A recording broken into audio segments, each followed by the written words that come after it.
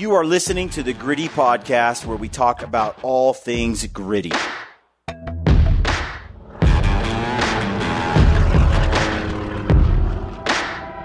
Welcome to the Gritty Podcast, folks.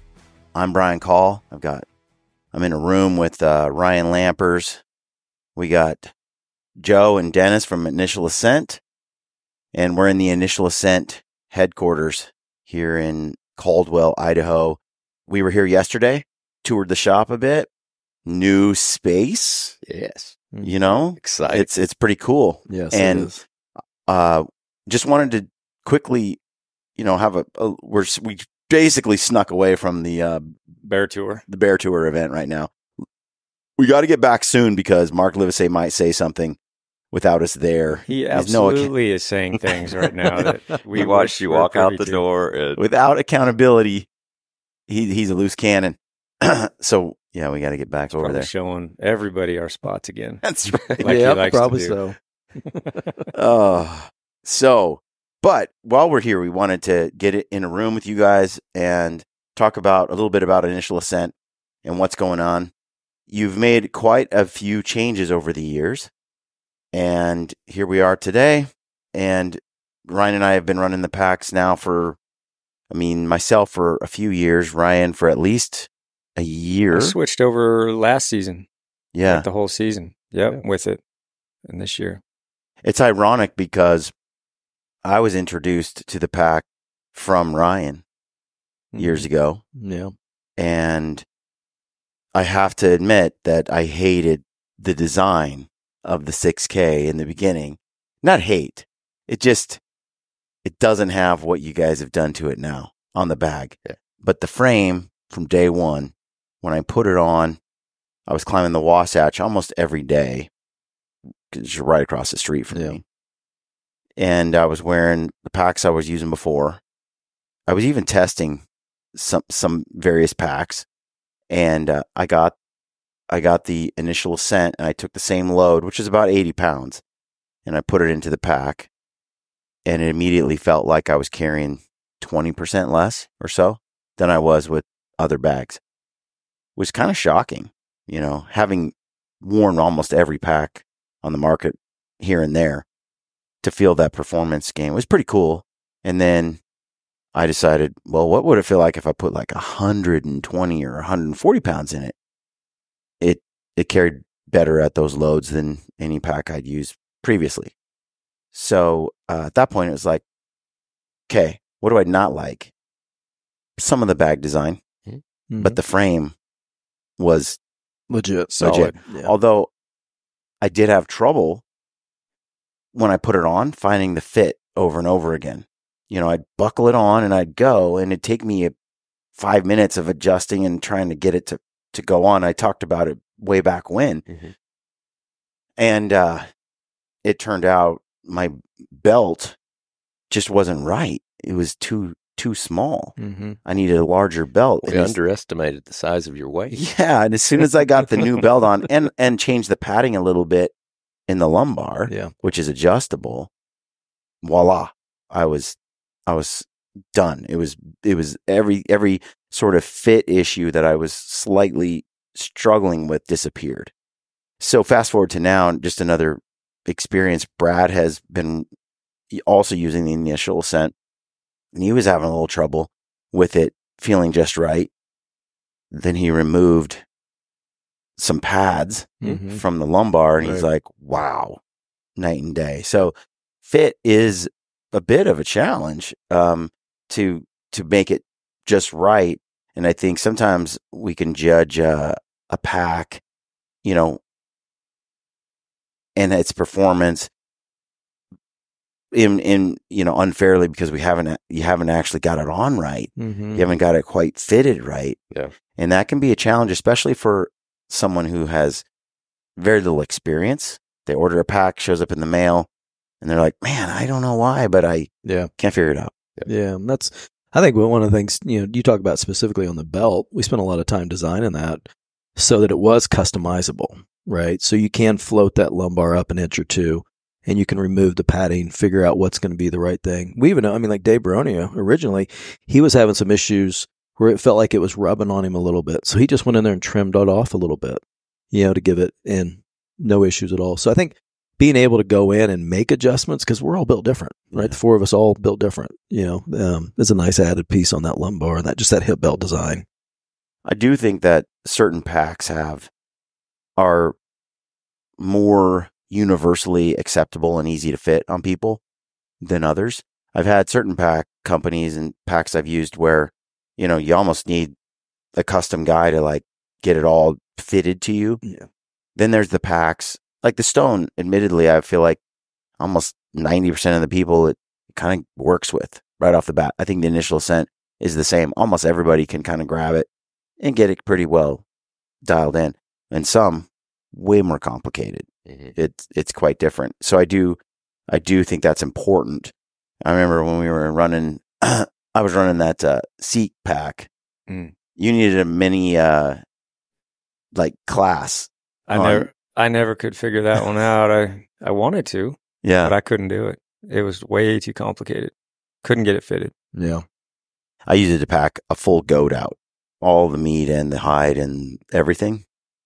It was one of the toughest pack outs I'd ever done. Yeah. So packs matter. They're massive. They're kind of the core of what we're doing on a backpack hunt. And to get it on our backs, to feel the performance, and then now to see initial Ascent growing, because it was pretty obscure not too long ago, where not very many people knew about it. Fast forward, the word's getting out. Yep. Yeah. So how does that feel? Feels a whole lot better to be sitting here than in Dennis's garage or my shop. I can tell you that much. Yep. Yeah. As soon as we moved out, so we moved into this place about, I think it was December 1. Yeah. December 1st. And, of this last year. And I think for a couple of days, I just sat a chair right in the middle of my garage, big RV space, and I looked at the emptiness and really appreciated it. And I think the one other person that appreciated it was my wife. So we weren't having so many strangers come over on appointment only to try packs on and that sort of thing. So this is a much better situation. I mean, the location's perfect. Mm-hmm. Being in Caldwell, it's center for you and I from our homes. And then this area out here is absolutely exploding. I mean, this is like one of the hottest areas right now. So we're fortunate to be able to find this location. What has the customer feedback been as the word is getting out and you're getting pictures from hunters and things like that as they kind of start to filter in? What's working, what's not working? Yeah, I think from a working perspective, I think just an awareness was a big part of it, right? People just weren't aware of it. They hadn't tried it. They'd heard it a little bit here and there, but I think as the word has gotten out, the general consensus, people love the styles that we did on the 8K, right? Absolutely loved it. They love the horseshoe zipper. They love the roll top. Those aspects were probably 1 and 2 for sure, as to what they really requested. And Dennis and I, we knew this for a long time with the 4K and the 6, that those were areas that we had to come back and modify. And then you guys gave us tons of good feedback as we designed the 8K on that. So it really feels like the features across the board on the bag has been up, stepped up. They caught up to the frame. Yeah, that's a good way of saying it. Yeah, that's exactly right. Because the frame has always kind of separated itself and stood on its own and it's performed. But we would get feedback is like, oh, when are you guys going to come out with roll top? When are you going to come out with the beaver tail? I like to carry that rifle on the side, all of those kinds of things that we took their feedback, took your guys' feedback. So really, at the expo this year, it was fantastic. And that was on the 8K, that was on the 5K, as well as the 3K, just across the board.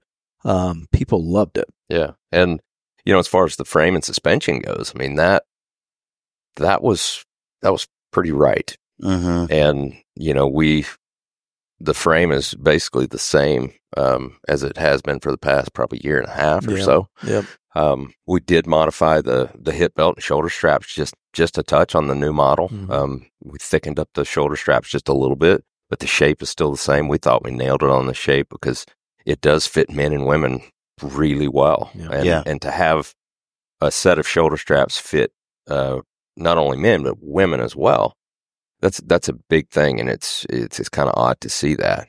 And then with our release and the way we tighten the hip belts now. The padding is still all the same, still customizable lumbar pad, but you've got a little bit different with the ladder locks on the front, so it locks at the end of the belt versus locking at the buckle itself. And so we I think we nailed it with that. It fits a lot more people well. And I know you're happy because we listened to you guys on the slots on the lid, so that now actually slides. Oh, dude. The lid, right? So that's been a really good feedback on that too. Yeah, I like the fact that you guys are taking that feedback and running with it. And this is where we're at. We got this, 8K. There's not a whole lot of packs that fit a lot of the hunts that Brian and I do. They're 10, 12 days. Right. We've been promoting that for a while now. And, in the beginning, a 5,900 was good for me back in the day, but we weren't doing 10-day trips. Right. So the size and the roll top of this one, it just fits our style. And I think a lot more people are kind of taking this style and running with it, these extended trips, maybe not shorting themselves on gear, packing rafts. That's where this 8K shines. Not only does the frame carry probably, I would say it's probably the best with heavy weight. It's a stiffer frame, carries weight extremely well, but now you got the bag to go with it, and it is tailor-made for the trips that we take. 10-day trips require a lot of space. A lot of food goes in there, a lot of gear. So a lot of bulk. Yeah. Not necessarily weight sometimes, but bulk. A raft can be only 5 pounds, but it's like another sleeping bags in bulk. So when I look at the bag now, adding that third buckle to the frame in the center on the sides. On the 8K, yeah. Oh, dude. Love that. Love that. Having that ability. It's just one more area to anchor that bag in place. And basically to strap a rifle or a tripod or a spotter or anything to the side that we want, you don't have to undo, one of the only two there. Your load doesn't shift with that. And it was just sitting there to have a buckle attached. But then, like you said, the roll top lid to be able to have the other attachment down below. Ryan's like, what if you did this, and you guys were like, I think Dennis, you came up with some of that, and to be able to, because before sometimes the buckles on the side didn't go straight to the frame. They went from the bag to the bag, which just didn't work. Now, with all these changes, the bag, it just gotten better and better. And to be able to pull the roll top down and then cinch it down and hold that sort of hot doggy type shape at the top from shifting around, it's just big. So, this year I really saw, we were out hunting with Brady Miller, and Brady shoots that big old bull moose with Lampers and I in Alaska. And he and I, because Ryan was off hunting, as Ryan does. I was chasing grizzly bears out of camp. That's pretty much what I was doing. Yeah. That was my job. Actually, that's what we want, though, is when Brady and I went off after this bull moose, we got so many days. We don't need all three of us there. Right. I'm a camera guy. We're trying to capture this. Brady, it's his turn. It's his moose to send Ryan out. And if Ryan could have found another one, which he did, the problem is it's just a little too far. We'd have been able to get a second moose while we were on the first moose. So, but anyway, that left Brady and I packing it out, the two of us, and keeping it. It was about 2.7 miles just walking by foot down to the pickup point where the moose was going to get picked up. So Brady and I carried the meat out, and Ryan showed up for the last load, which was nice because I think there was 9 loads total, roughly, including the antlers. Yeah. Yeah, we were separated by quite a few miles because our original base camp was 6.5 miles from the dead bull. So where I was sitting I watched this all go down. I got a bird's eye view of these guys taking that giant. Now my job was to pull camp, our spike camp, head back to base camp, get these guys some food because they'd been out for a couple days, get them some power because they'd been out for Electricity, a while, yep. And then get back to help and take And that a wood last stove. load. The wood stove, I think, was the... Yeah, because they were soaking wet at that point. By the time sweat and it rained, it just happened to rain the day after we killed the bull. And so the whole pack out was soaked. All that bushwhacking, all the creek crossings, the tundra swampy stuff, you come back, repeat it, come back. And our tent had no stove. And so you're just getting wet. And then there was no way to dry out because it was back at the base camp. So when Ryan showed up, he was like our savior, food, sugar. It's like Jesus came over the hill. and a wood stove. We could charge, our maps and devices and headlamps, which are all like fading. So yeah. And what's funny is I felt like I brought him several days worth of food because we had a lot of meat loads to get down to the lake. And I swear I brought Brian like 6 or 8 packets of electrolytes, right? And he's like, "Where's all the other ones?" I remember that because that's one of his days of electrolytes. I was like, that's like a week's worth for me. But he has his electrolytes bagged individually, and there's like 6 or 8 packets per day. I sweat. I don't think I sweat a lot. It's a genetic thing. But side note, we're doing this carnivore kind of thing, playing around with it, testing it. And it has completely changed the electrolyte intake. So I got to wonder what's going on there. I haven't quite got a good answer as I kind of do some research on it, but increased or decreased? Decreased. I don't, Really? I just got the salt on the meat and I might drink like 1 element or something in a day, like a little salt packet. And that's it. I'm still sweating a lot. We still have to test it like in a super grueling situation. Can I do that? Do I need carbs? Do I need more salt? In the past, I've needed a lot of salt. I've also needed quite a bit of glucose at the top after trying to keep up with Ryan. Like say we're chasing, like I can keep up but I'll sweat copious, like intense amounts of sweat. I'll get to the top. I'll be a little shaky and I'll be like, just needing salt bad. Yeah, got to replenish. Yeah. Ryan doesn't really sweat that much. And I think as he's hiking, he's not, if I go just a pace slower, so he'll beat me to the top by 5 minutes or something like that.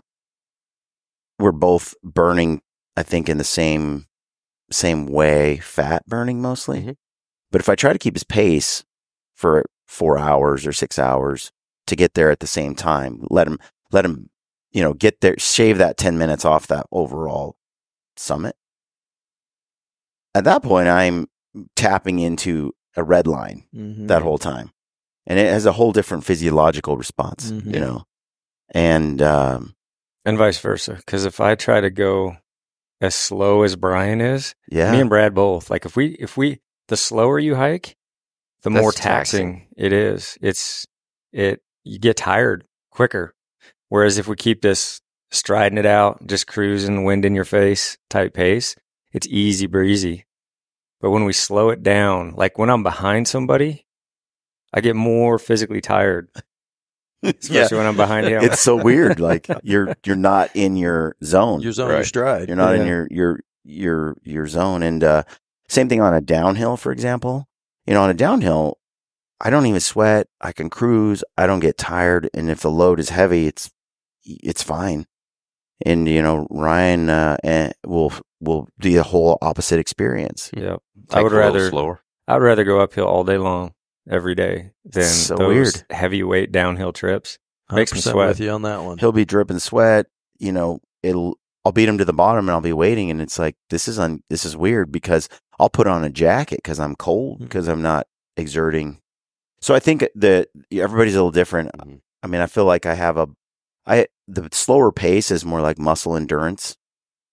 The faster pace is more like sort of cardio, maybe, or something like that. It just, I don't know. It's a zone that works for me. Yeah. And trying to hunt with Brady and Ryan, it's not easy. Brady's like 6. Brady's strides are impressive. He's big. He covers some ground like a moose. Wow. But anyway, major tangent. Getting back to the subject, we carried the moose out, and I pulled the initial Ascent bag off my pack and got it right down to the meat shelf. Mm-hmm. Loaded the moose quarters are huge, right? And so loading that right on there, loading the weight, on the upper third of the pack board of the frame, and strapping it down with all the strapping options that the initial Ascent comes with. It's powerful and it's fast, and it holds that weight up where I needed it to have it efficiently carry the best over my hips, and the angle, everything's great. And the frame is so stiff and distributing the weight, not so much on my shoulders, not crushing just one part of me. It's distributed around my hips. It just felt great. I'd throw it on. Brady's over there still messing around with his pack, trying to get the meat shelf on, and then it's such a large animal, and the meat is so unwieldy, and he's trying to strap it on. It didn't work well at all. And he was jealous. He was jealous of the pack I was running when it came time to just ferry meat out. Yeah. Earlier, I think we had some discussions about it. When the pack's not very heavy, he's like, I like how it feels. But then when it came time to do the real man work, it was tough. So we did this back and forth. And on the last load, we had to get the moose rack out. And it's like 62 inches or 61, something like that. It was just under 63 inches, but it was 72, 73 pounds? Yes. Of awkward weight and tall, Yeah. I mean, Brady's we're in thick country. Like there's alders everywhere. So you got to weave that thing in and out. So going sideways didn't really make a whole lot of sense. That was just going to be frustration. Be hung up all day. Yeah. And being able to take that moose, we try to put it on his pack vertical. But as soon as we try to strap it all down, the head would just sort of swing and go horizontal. Mm. And, we messed around. I'm like, Brady, just use my pack. My pack has that stiff frame. It's just built for this. He's like, yeah. So we throw it on there, just with the existing straps and options available, strap that moose head to the, in a vertical fashion. Tried to shift the nose over so that the wings of the tip of the antler, so it was fairly balanced left to right on his back, up and down. Thankfully, his feet weren't hitting it as he walked, and it wasn't dragging on the ground. I think for me, it might have come close. Say for me, it definitely would have. But we got it vertical, and it just stuck. He put it on. He's like, "Oh, wow, this feels nice," and it's unwieldy, right? But it is fixed on that thing and distributed on his back. And he carried that sucker through the bush, and you can see we have lots of video, as he's pushing through. It worked quite well. Pretty shocked. But upon the completion of that trip, he's a believer in that initial Ascent pack, in that design for certain jobs, especially. And it's cool for people like a Brady to, firsthand experience it and see where the utility of it just stands above other options. Mm-hmm. And it's just going to make his next hunt similar to that better than it was. And I was like, Brady, I've been using this pack to make 4 trips down to this place the whole time.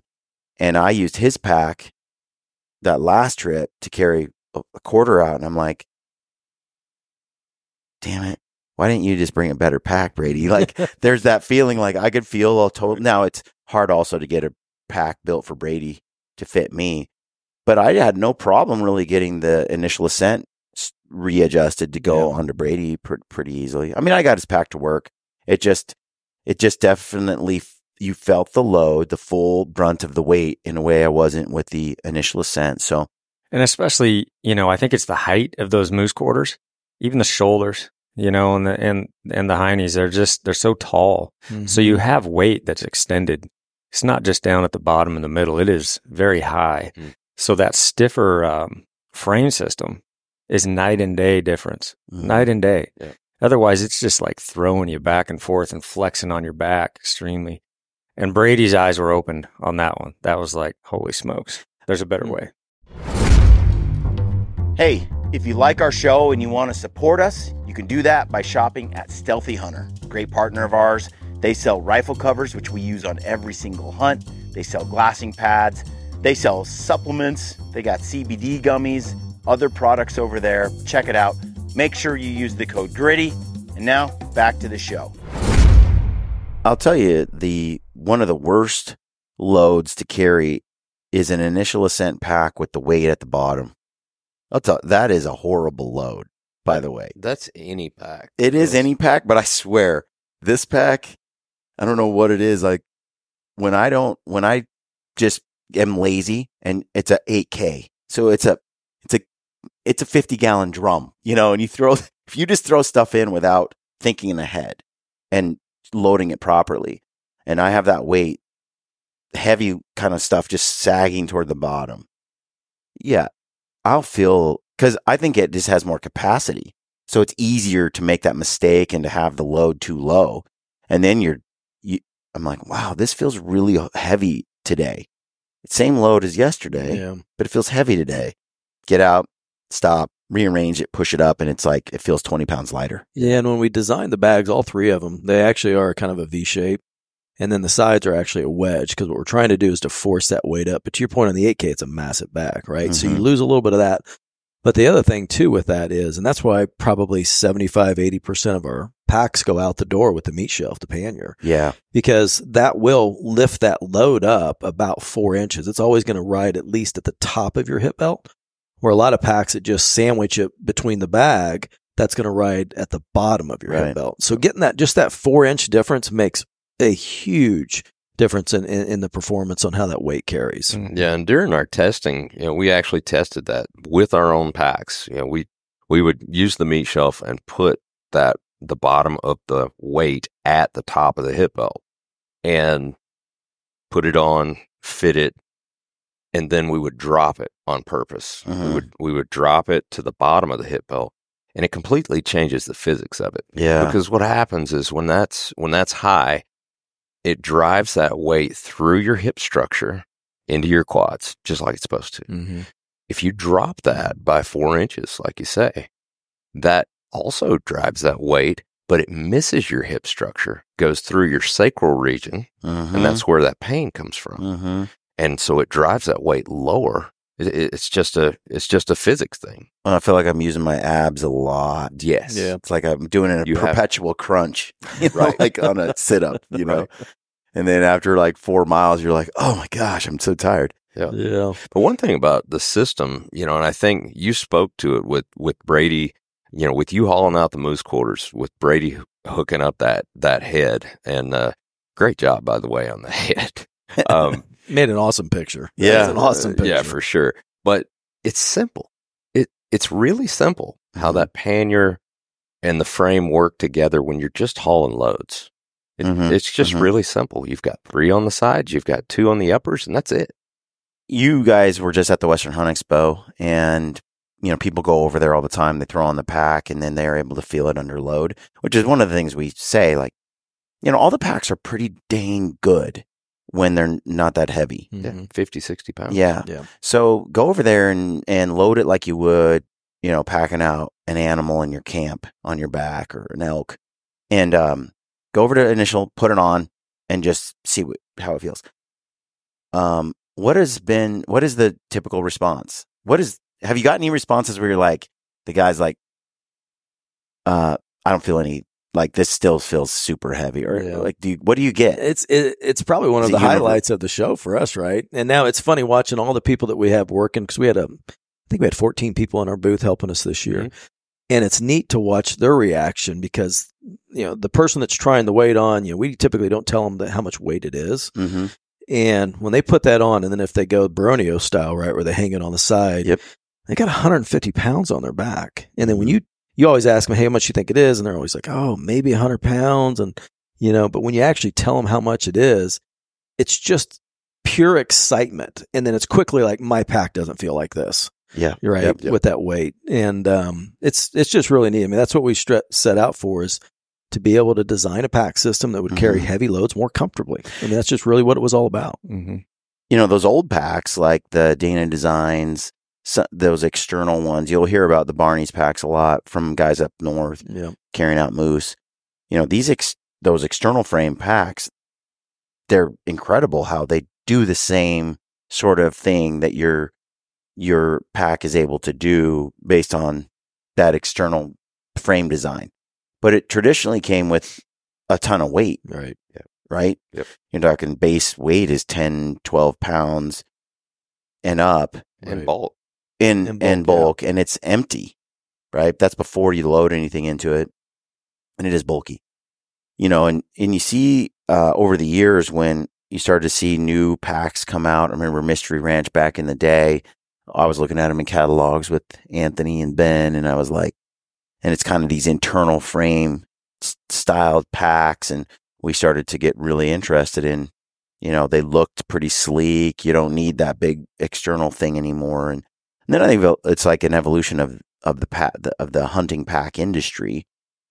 You see a lot of these super lightweight internal frame with stays and this kind of stuff that a lot of people went to, which is a great design, especially day in and day out hiking. It's a lot more fun to carry that pack while you're hunting than some of these external frames. I remember Anthony used a Dana Designs pack for big external frame. It was like yellow and orange or something. It was a big old sucker, but man, when it came to packing out elk and stuff, it was a dream to use. Fast forward to today, you guys kind of have brought back that stiffer frame performance, that external frame type performance, but still not quite. It's still very sleek and it's lightweight. And lightweight. The frame's only 19 ounces. Yeah, right. It's pretty wild. Now, the performance is so much better. Like, it's undeniable. Like you said, when someone puts it on, they kind of can tell. So I suspect you're going to have, you're going to start a new wave of similar packs. You feel it? Oh, absolutely. Absolutely. No question. So that means you guys got to get off your butts and really like get the word out. I know. No, it is cool to be able to use the packs and be part of that. So I want to ask you, Ryan, now that you've used it for last season, overall takeaways and why? What is it about the pack? I know the beaver tail thing is like, love it. Yep. I mean, I remember him basically saying that's a deal breaker, man. You don't have that. If I can't like unzip that zipper and see everything in my bag, or I have to fight with like this one side zipper to get into my stuff. That's old school.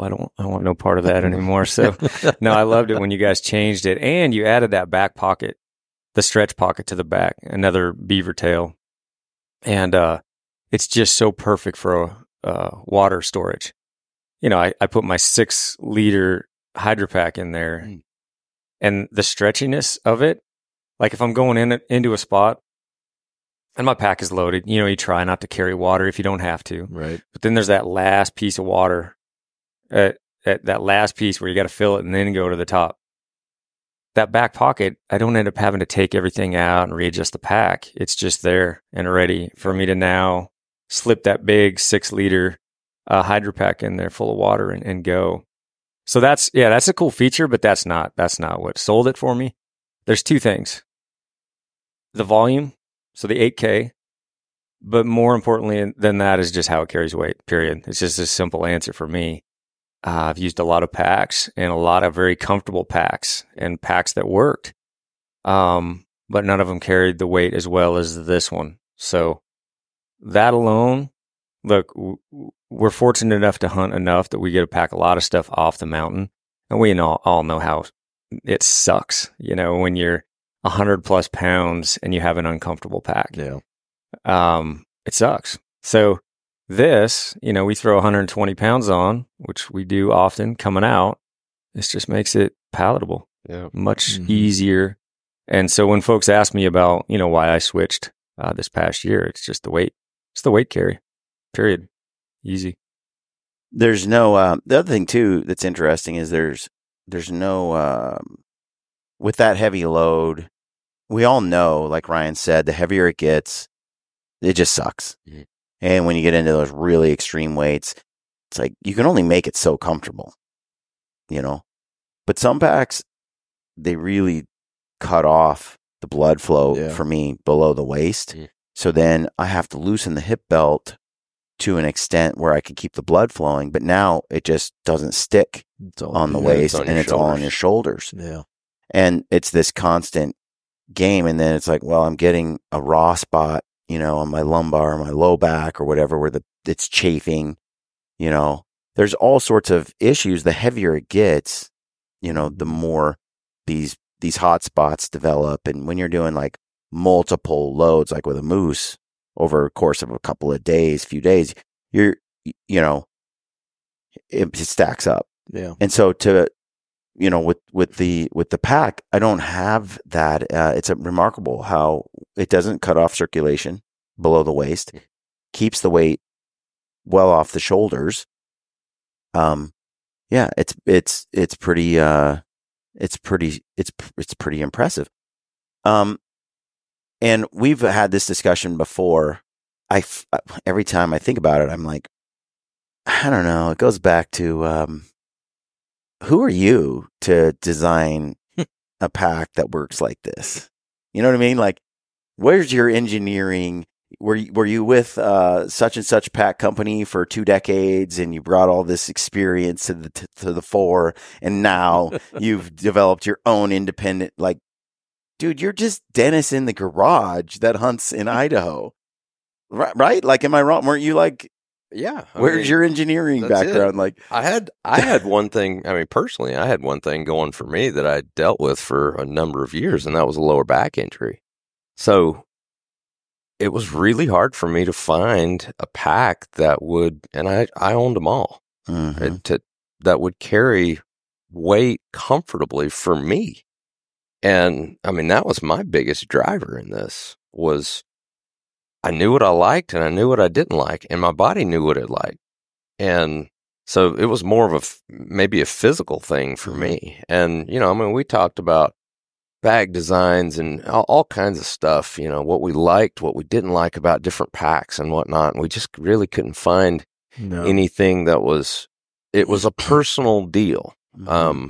And so I know for me personally, that was what drove me in trying to figure something out. Thinking about it from, the 20,000 foot level, 50,000 feet, like looking down, it's like, it's such a departure from the existing popular designs that it almost in some ways seemed like it needed someone who had no idea what they were doing to come up with the innovative switch up. And it's funny you say that, because when we first sat down with this, we had no agenda on what that frame was going to be. Mm-hmm.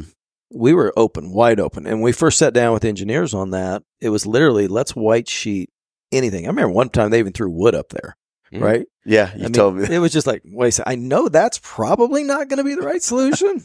But I mean, when I say we white sheeted it, we did. There was nothing that wasn't on the table. And I think there's a lot of truth, Brian, to what you just said, whether that's with backpacks or any business. Getting a fresh perspective to come in that really isn't just married to an idea does open up opportunity for innovation. I mean, we've seen it with peaks. Mm-hmm. Like Bryce says, I got these trekking poles. And I'm like, dude, everybody has trekking poles. Like, you go to REI, there's like 100 of them on a shelf there. What is it that you've got that's different? No, Brian, I kind of think this and this. And there's all these poles, but price point, value, performance, weight, like for hunters, we want this XYZ. And man, you get your hands on it, you're like,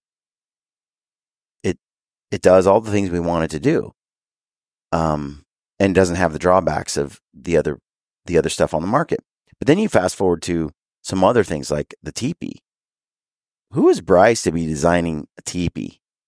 And again, he's more of a spreadsheet guy. Mm-hmm. than he was. Mm-hmm. But his mind still, we have Jason helping us out doing a lot of design, and he does have that background in engineering and even tent manufacturing. But it would be a gross misunderstanding to believe that he's the primary engine, because he and Bryce together, Bryce is a lot more of a designer than I thought in the beginning. He's got a great mind and ideas, and when it comes to the headlamp, the gaiters, like everything, we come with problems, and he comes up with solutions. Mm-hmm. We come up with solutions, and they're like, more often than not, they're like, okay, noted. And then they come up with something even better than what we came up with to fix the problem. Yeah. But it makes for a great team. Even with you guys, it's like when we were able to talk to you about the bag and say, let's do this, let's do that, and get prototypes and prototypes and prototypes till you evolve it into, like Ryan said, like perfect design for what it is we're trying to do.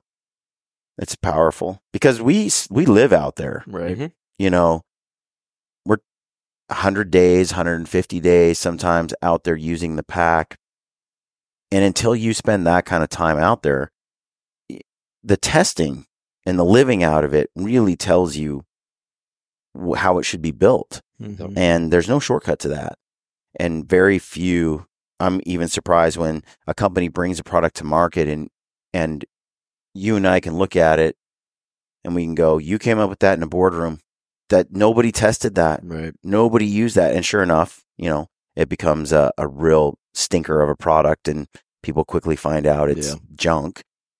But it looked good on the whiteboard. Right. And I think, to your point, all the feedback we got from you guys as we went through this whole testing route, got back from Dave and a host of other folks.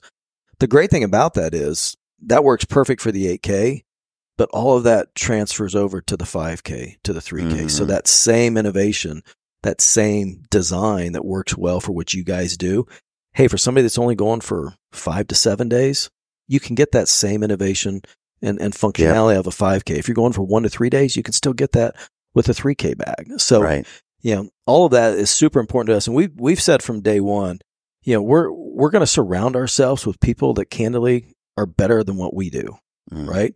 And when we do that, then we can take that knowledge and build something, hopefully, that is fantastic and works for everybody. Yeah. Ryan, you've used a lot of packs over the years. What do you think is the common mistake that hunters make when they run, when they're getting a backpack or when they're using a backpack? Most common mistake? Ooh.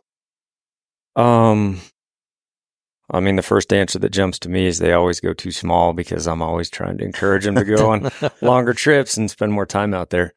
And you see that when you see stuff tied to the outside of the bag or strapped on, or they're having to use the load shelf to go into a spot and things like that. That annoys the crud out of me. Yeah. I just say pack a few extra ounces and get a bigger bag. So, great insight there. I mean, honestly, one of the biggest questions I get, DMing, emails, whatnot, is I don't want the 8K. It just seems utterly ginormous. Tell me what I should get instead. Well, and we were just talking about this the other day. I think one of the most common questions I get when they ask about the 8K is, but how does it work as a day bag? Like, but what about the smaller trips? What if I'm not going? Right. Tighten it up, flatten it out. That thing flattens down to a pancake if you just tighten it up and use the straps. And it is just as good as any other day bag. You're sacrificing a few ounces to have one pack that pert near fits every trip. So for me, it's the perfect bag. Yeah, and I think when you talk about how flat it gets, and that was one thing I would say with the 4 and the 6K, right, that we struggled a little bit with. But now with having that beaver tail, which the shape of that now gives structure to where that thing will stand up way better, more so than the drawstring ever did. It would kind of fold in. Yep. So I think really lays flat. I've used packs that were very large, and I hate to like rip on Seek Outside, but it's the one that jumps out to me where, you know, there's been these large volume packs, but it was like I just had this floppy beanbag on my back, and it's just all over the place, and I couldn't tighten it up. So, you know, that's the one pack that jumped out at me as that does not work as a day bag. It just doesn't. Hard to get it fitted in there. So now there's no issues with these larger packs, these larger volume packs, just working perfectly for a day, a week, a 2 week, all of it. Mm-hmm. Yeah, I would agree that having the capacity to go larger, you know, if you cinch those 3 buckles up on the side, you cinch the bottom up, use the roll top, you've got a 5K bag pretty handily without all this excess material just being everywhere. You know, it really is expandable like that. Now there's guys that don't plan on ever or having the time to do a 10-day. Yeah. Then don't get the 8K. That's where like a 5K is going to be perfect for you. Yeah. If you don't plan or have the capabilities of doing a 10-day or 2-week trip, then yeah, save the extra ounces. You're never going to use that space, most likely. So a 5K would work perfectly. Yeah. Yep. Yeah. Let me ask you guys a question real quick. So I'm thinking back to your epic bear hunt where the 3 of you killed 5 bears in a very short period of time. Mm-hmm. So if you would have had a pack like ours, or if you'd have had our packs back then, talk to me about what that would do for recovery, because you guys are packing out a lot of weight in a short period of time. What is having our pack and the way it carries heavy weight, what would that do for a situation like that? So, man, I think I'm thinking about back to that trip. What was that, 5 years ago? Yeah, it was a while ago. Something like that. I remember that one. Not only was it a lot of weight, it was hot. Hot as the dickens on that trip. I was torched. There was more ticks on that hunt than I think that was a tick hunt right there. Yeah, and you know, when you're packing hides out, which there's very few states where you're not required to, so you're most likely packing the hide out. That's a whole nother set of volume, you know. You got to think about that as well, which leads me back to going with the 8K because you know, when you got all that meat from a bear, say just your typical really good size, you know, Western States bear, 250-pound bear, that is a lot of weight, but it's a lot of volume with the head, all the meat, and the hide. So you're taking, if you want to one-trip that out, you got some work to do. And you have to have the volume like the 8K for us to be able to do it. And we've done it, but that was a multiple trip, obviously, with the 5 bears. That was quite a few. You remember trips. How many trips it was for the 3 of you? Well, they were spread out. So, you know, we had taken 3 bears in this one drainage. And so that was...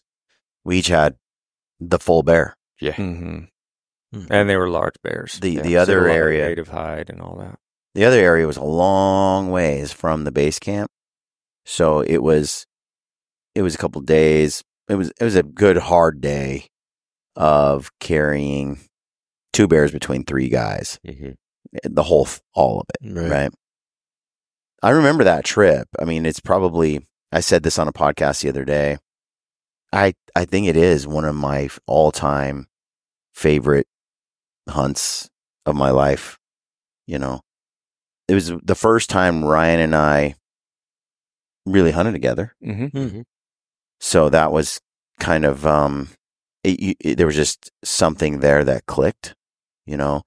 The brotherhood, the fun. Lusk is an amazing dude, and the 3 of us together, it was kind of like a dream team, and we all pulled our weight in different ways, and magic happened, you know, for sure. And magic happened, and there's a lot of suffering involved in that one. I mean, we had serious elevation ups and downs, and serious heavy loads on our backs. And we put a lot of distance, you know, throughout that trip. So it was one of those trips where it was so dang hard.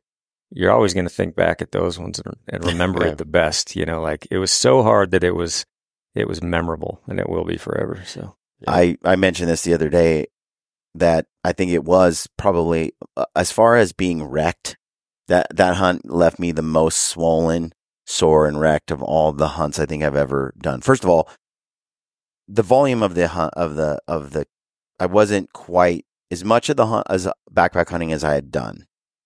The day-to-day volume of long distance heavy hikes, this was pretty new to me still at this scale. So that took its toll because I just wasn't conditioned. Now, if I were to redo that hunt, it would pretty much be pretty easy. Yeah. It would be fairly like. Now it's just the standard. Yeah. Right. But back then, I was pushing the limits, and I had brought these crispy Colorados, which had like a 5 flex rating or something. Like they were the worst. And because I had been testing, them on these steep up and downs. Well, they were great if you were going straight up and straight down. They did feel better. But the amount of just easy walk and trail and flat and gradual, that's 80% of the hiking. It was awful. And the blisters, the soreness, the foot pain, that Sifa boot was terrible. So, yeah, and just, relating this to packs, I was using a different pack on that trip, a pack that I really wanted to love. I wanted to love it. I liked the bag design of it, but it did not carry weight well for me. I couldn't keep that thing from sliding down my hips. It was a fitting issue.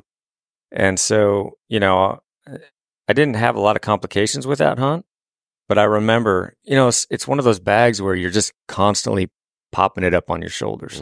I think if everybody who's done this enough, that bag, the one that just doesn't fit you right, doesn't stick to your back. Mm-hmm. And, when you're carrying that much weight over long periods of time, that many miles, and you have a pack that's slipping constantly, it's just frustration. Yeah. Total frustration. So I made some switches after that one. I just could not get that thing to sit right. And it would have been a completely different pack out if I would have had one that just perched up on my back. It stuck. It was fitted well. And I wasn't constantly just like humping it up on my shoulders. You could compare that hunt to like hunting with Pedro a few years later in Brady, where we're dialed for similar levels of extreme distances, climbs. We're thriving in the hot tent. Our feet are no issue. We're not tired. We're well nourished. The pack is efficient in carrying these loads. You can look at the moose one, right? Like the distance is covered.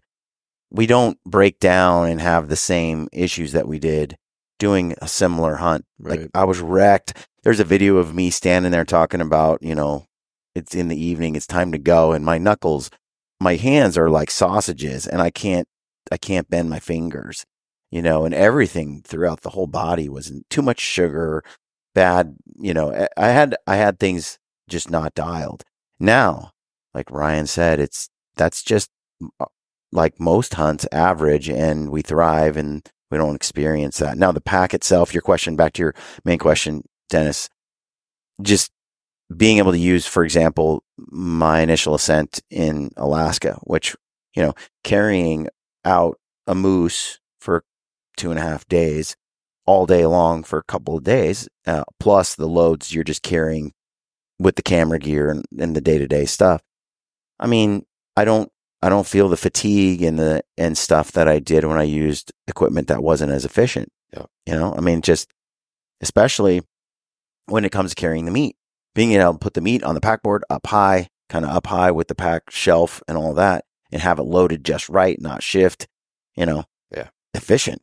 And then go down, ditch it, come back, grab another load, go down, ditch it, come back, spend the night, go back the next day, grab another load. It's like, it's just an efficient carrying tool.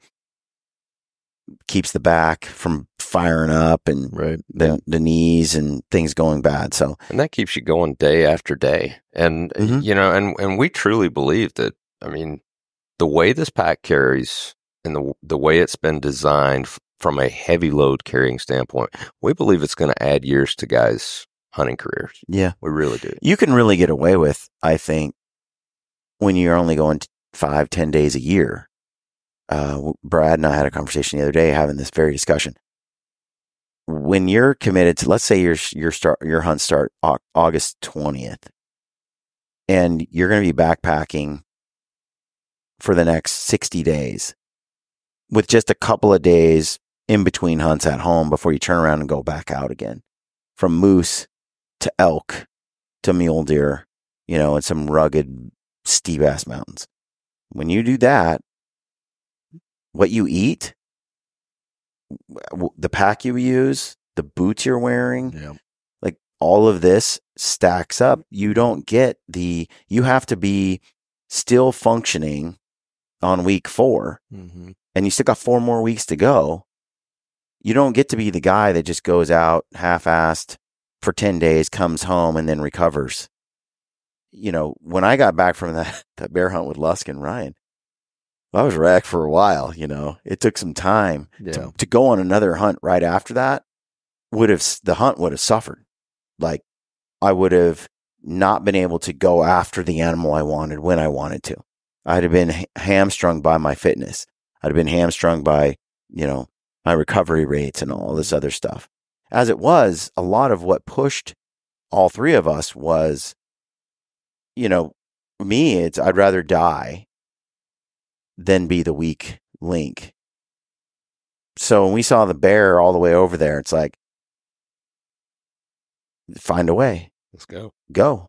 Because I'm not going to let Ryan beat me, and I might not get there as fast as him, but I'll get there. Yeah. And I think that goes back down to a mental toughness, but it really takes you only so far. And as you get older, it's just so much more efficient to be capable than it is to be, just tough. Yeah. Livesey is a prime example of that. Yeah. Here we go. Oh, boy.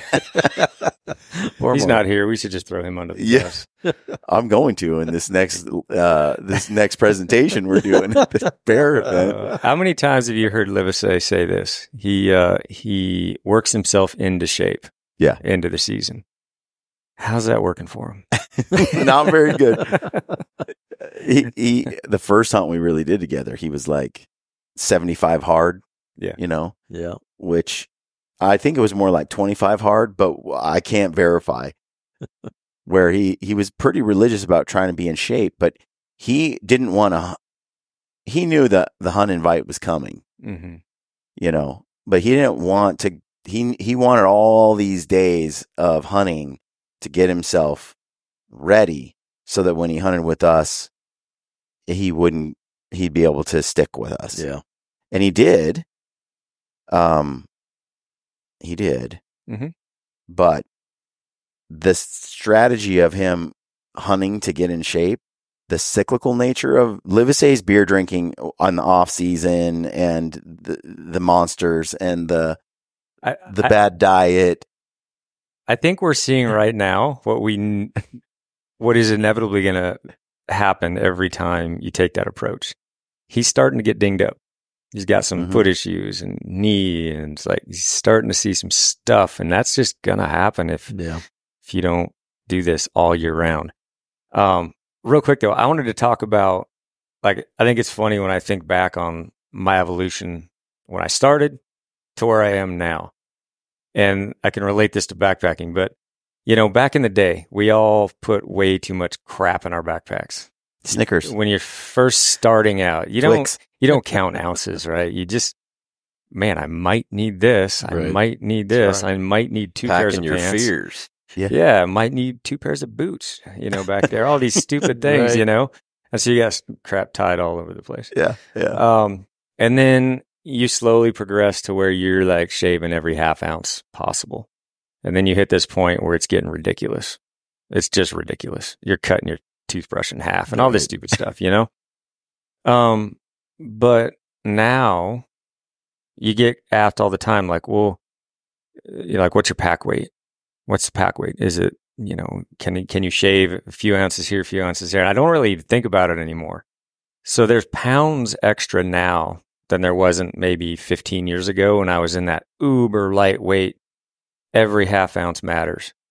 Now, maybe that was just a function of you feel every pound with a cruddy backpack. You really do.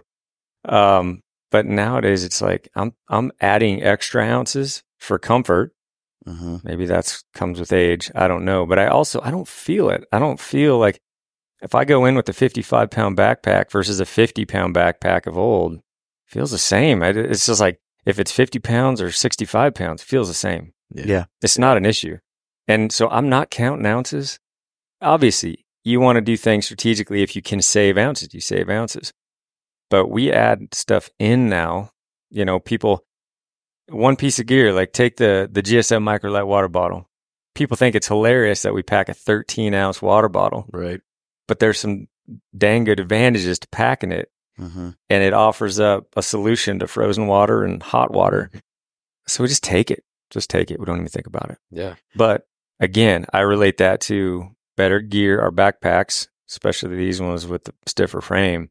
Man, I just don't notice it. You could throw a 50-pound back there and 65 feels the same. It's funny because that's something that we hear a lot at the shows, right? Where you've got guys that are maybe up there a little bit in their age and they're like, oh, I'm never going to carry 100 pounds.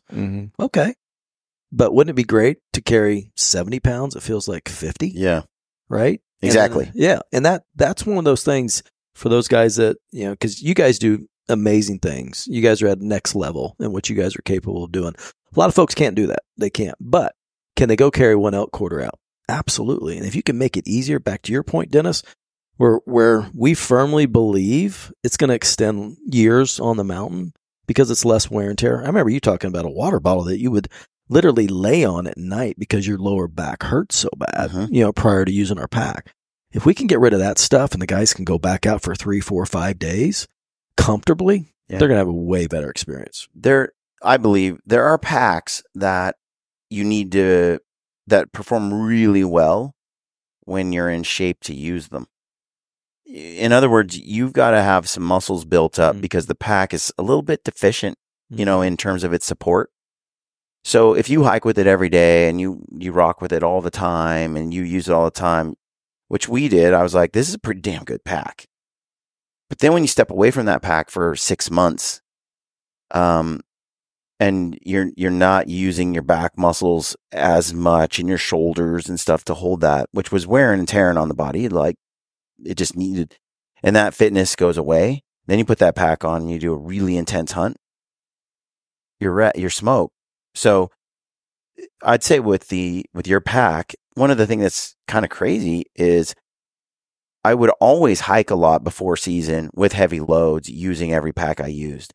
So that when I got into the hunt, I was fit at carrying those loads with that particular pack.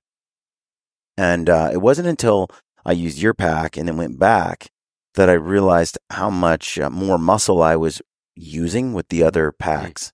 Good point. I was using a lot more muscle, which I had built up to. So I didn't realize that it wasn't as efficient, you know, to that degree until I went from your pack for 6 months and then went 2 weeks with a different one. I was like, oh man, I'm using so much more back muscle than I was just because the pack needs it. You know, it doesn't quite have the same support. But your backpacks are they're huge. Everybody knows it. You have to carry this all day, every day. It's the most physical part. It's rucking all the time, right? I went on a hunt years ago to the Eagle Cap Wilderness with Anthony and Ben, my buddies. We had pack goats. I had 4 or 5 goats. They each were carrying about 30 pounds. And we went 18 miles in to this place and we killed a bull elk. And we were so stoked and we loaded. It was an adventure, right? And we had no idea what we were doing. I hiked in there with a Badlands 2200 with the bat wings. I remember those. Yeah. And I thought it was the coolest pack, by the way. You know, it expanded. It had that meat shelf thing that came up and the butterfly wings on the back and absolutely no frame. It's like a gunny sack. It's like a JanSport backpack. And I was like, whoa. So we get in there and we kill this bull and we utterly underestimated the goat's capabilities. You know, they got tired and they were spent by the time we got all the way in there, and they had been carrying a lot of our stuff, and they were breaking down because we didn't have them in shape as well. And we had, I had these goats maybe a year, and we had a couple good ones and a few rejects. And when we hiked out, we ended up, because the goats didn't have what it took, limping and having problems, I ended up carrying a lot more than we ever planned on, right, with a 2200. With no frame. Virtually no frame. And that was the worst backpacking trip and decision I ever made was the 2200. And I still see guys today rocking packs like that. Mm-hmm. And, I hunted for years with that Blacks Creek pack back in Idaho, North Country, Idaho. And it was the greatest pack in the world until I put meat on it. Or any kind of load. It was terrible. Yeah. Yep. Yeah, but we just had to be tougher back then, I guess. So are we creating softer people? Yeah, pretty much. Are we opening the... We got to get to say his pack. What I got out of Brian's prior discussion was, if there's ever a pack for Livesey, it's this one. Yeah. You don't have to be in the best of shape to be able to carry weight. He was really railing on us before we left down there at the bear tour. How he's got one of our packs from 1980 that was a hand me down or something. Dude, Livesey will be he's the martyr of everything. Like, he'll martyr himself, and he'll tell you all about how he's the one that gets screwed over. That's his theme, running thing. I get screwed by everybody. Feel sorry for me.